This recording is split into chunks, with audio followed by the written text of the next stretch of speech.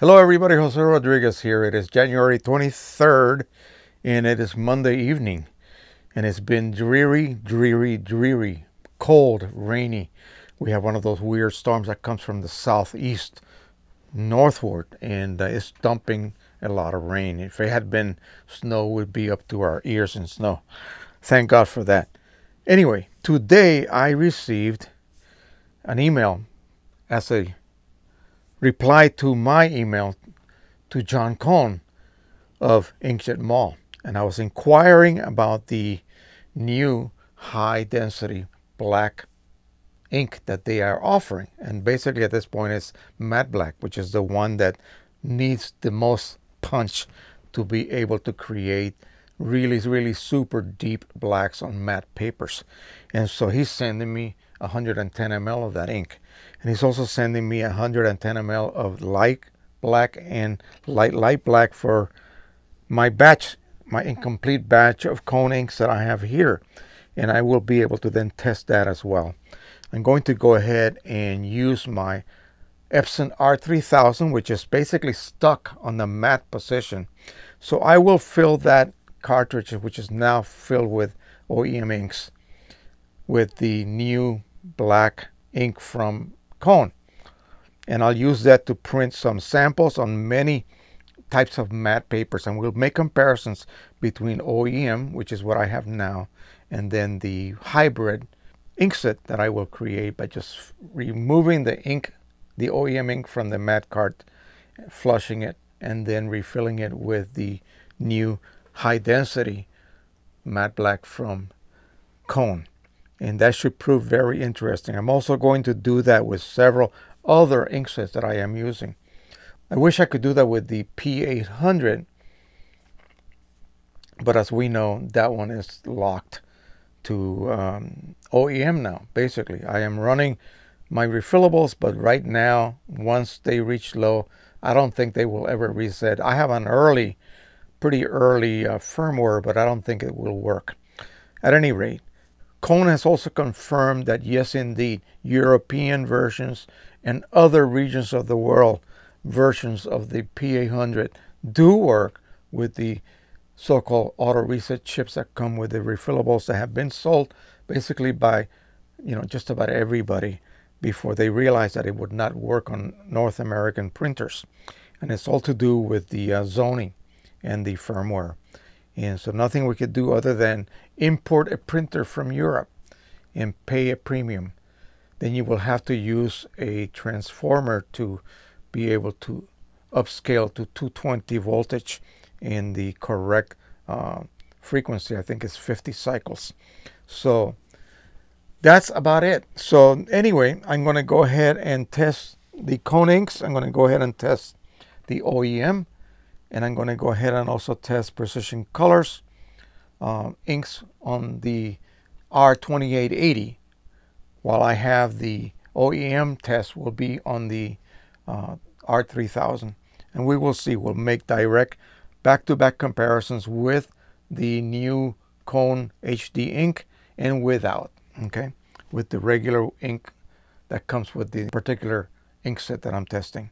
All right, enough of that. Now, if you recall, a while back, I told you that I had ordered some sample paper packs for Hahnemuhle.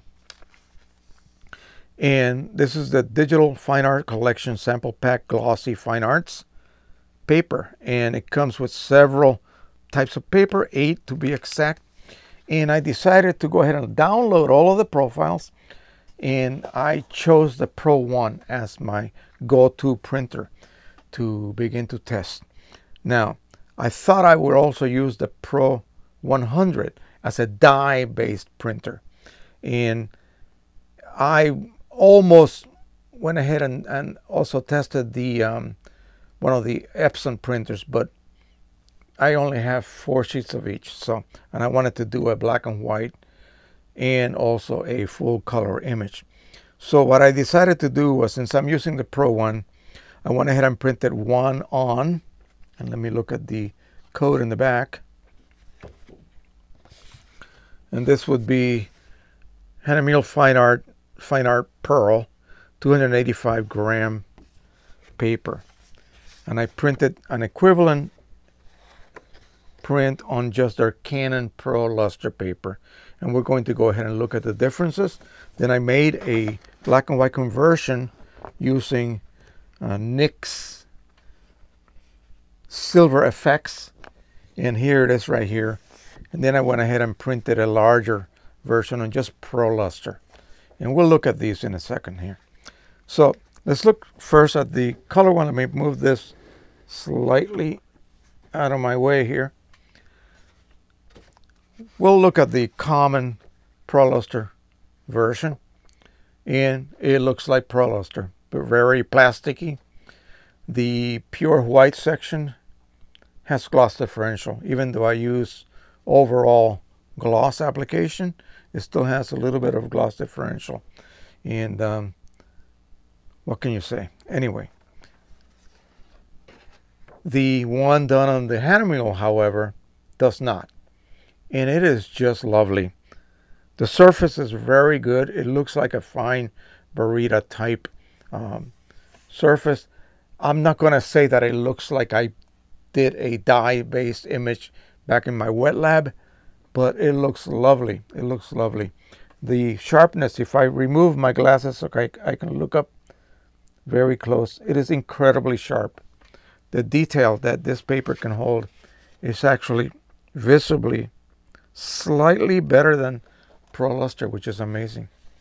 And this is the straight raw image out of the camera, unedited, out of Q image, the latest Q image. And the rendition is just fabulous. Now the ICC profile for both pretty much render this image equally. I gotta hold this so that it doesn't flip around anymore. And as you can see, it's pretty much identical. The image itself is a little bit dark. I need to lighten it as I would edit it. And so I decided to use just a raw straight image out of the camera without any manipulations whatsoever.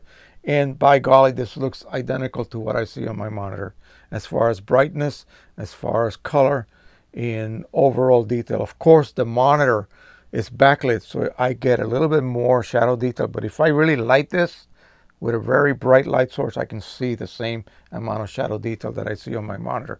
And that's what's important, you guys. You have to view your images under bright illumination next to your monitor. Don't put it next to your monitor in the same illumination that you're using for viewing your screen. That's not going to work. Your print is going to appear darker then. You must use the correct level or intensity of light to be able to make an assessment whether it matches your monitor or not. And the most important thing is, does it match color-wise? And of course, you're supposed to soft proof before you send to the printer. That gives you a pretty good approximation of what it's going to look like with a particular paper, with a particular profile, and a particular printer and ink. So that is the way to predict pretty much how your prints are going to come out. And this is absolutely lovely. This would not be bad at all as a larger print. I can see that it could possibly be easy to mar the surface because it's a very delicate type paper. Another thing is that on the Pro-1 it says to use the fine art feed or the manual feed.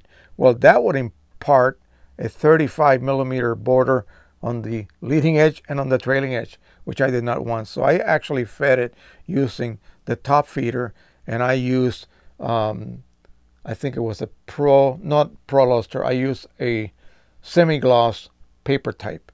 Now, what I need to do, because I use a semi-gloss paper type, the plating gap is much narrower than it should be for this thick paper. It's great for this. You know, so does the luster. The luster works perfectly for this, but this is a bit thicker. So you could use the reduced aberration type setting and increase the gap a little bit. And not that I needed it. I see a couple of little, what look like little strikes right here in this area here. But that may be just the way the paper is designed. It's a little bit stiff and thick. So I think it needs a little bit of help if we're just going to go ahead and cheat and use the top feeder, the regular paper feeder. Now let's go ahead and look at the black and white. We're not going to get into the conversion details, But as you can see, I used a filter to make the dresses look very bright, and anything that was reddish and pinkish was actually enhanced and brought up in density, and that lightened up their faces. This looks absolutely lovely. This is the luster right here. This is the Hahnemuhle, and I love it. I love the way it looks. I'm going to be visiting the family in the next couple of weeks because she just had a baby, and I'm going to present her with a bunch of photos, and so she should be very happy to receive these. The results, again, extremely sharp. I'm telling you, this is crazy the way this paper can depict sharp images. This is also sharp, but I would never have thought that a paper with such a slightly more pronounced surface texture would still be able to render such sharp photographs. What can I say?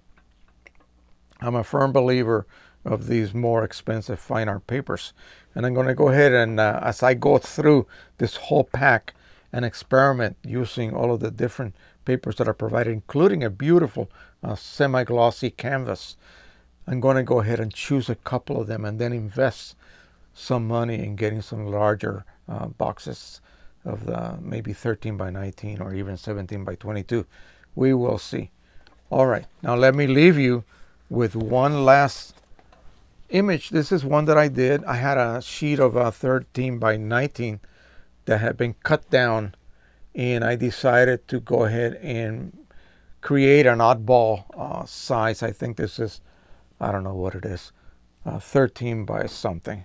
And so I printed it out. I cropped the edges a little bit, and turned out beautiful. And she will love this. And again, the thing to look for in something like this, especially where you have so many delicate tonalities, such as this gorgeous and very expensive wedding gown, all of the nuances, the only super white spot is right here on her breast, and that turned out to be the whitest point, and somewhere here in this area here is the darkest point, and you can see everything in between.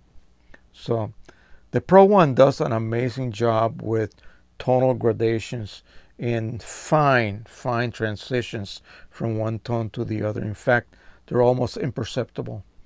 So that's where the Pro-1 excels. And the Pro-1000 is supposed to be just as good, but they went ahead and removed one of the grays and replaced it with a blue, which I think will help a lot with those pesky blues and dark purples that are so difficult to reproduce. And that is it. I hope you enjoyed this video.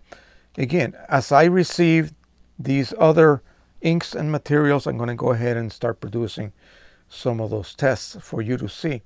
And this is what I want to do. I want to provide you guys with information that you're not going to find anywhere.